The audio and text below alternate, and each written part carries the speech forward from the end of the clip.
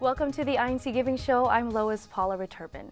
Now, over the last few days, volunteers from all over Alberta and neighboring provinces of British Columbia have gathered together to show their support for victims of the historic Fort McMurray wildfire, which has been said to have destroyed more than 1,600 homes and buildings, forcing nearly 100,000 residents into evacuation homes and searching for shelter.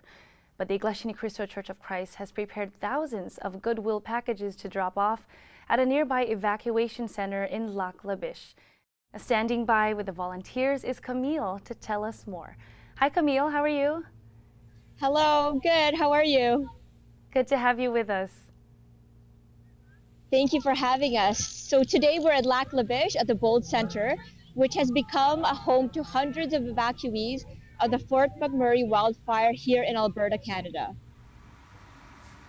In cooperation with the Felix Manalo Foundation, members of the local congregation of Edmonton have gathered non-perishable food items, basic hygiene items, and other necessities for daily living into relief bags for these residents.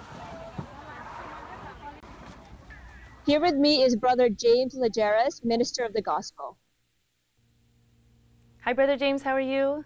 Thank you for having us. If you can describe what's happening today, Brother James, what is the spirit of the brethren there at the evacuation center? At present, many of the brethren from the Edmonton region have united themselves in traveling a great distance.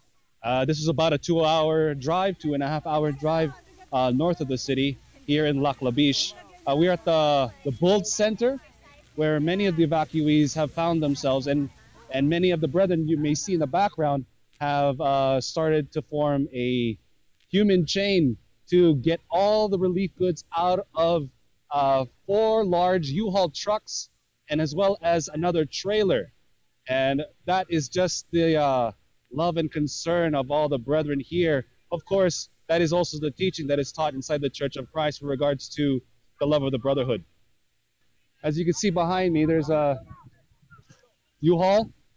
And then all the way here, you can see we have set up tents, and all the brethren are making sure that everything is in order. It's been a challenging week. What is the spirit of the brethren? Are there those who have evacuated that are volunteering today as well? The spirit of the brethren here is remarkable. They were very excited to be here. They were early at the place that we were all going to meet. And they've been just happy just to be here at present. And with us are some of the brethren that were affected in Fort McMurray. They are here helping us as well, because we have also some brethren that were stationed here or are currently stationed here in this evacuation site. And we received word that they also told all the people inside that the Church of Christ or the Iglesia ni Cristo will be bringing relief goods to this place. So everyone's in high spirits, everyone is loving this, everyone is participating, and everyone is united. And so we look forward to seeing the reaction of the brethren. We know that this is only the start, and we can't wait to see what the local congregation and all the brethren there in Alberta have for the residents. Thank you, Thank you, sister, and we will definitely keep you updated. Already more aid to humanity efforts and incgiving volunteer opportunities have been planned for the upcoming weeks. Stay tuned as we'll continue to provide updates here from Alberta, Canada. Back to you in the studio. Thank you so much, Sister Camille.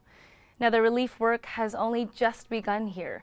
There's a long road of recovery ahead for the residents of Fort McMurray and the surrounding area. But we are thankful to God and are happy to report that not a single member of the Church of Christ was injured in the fire nor in the evacuation process.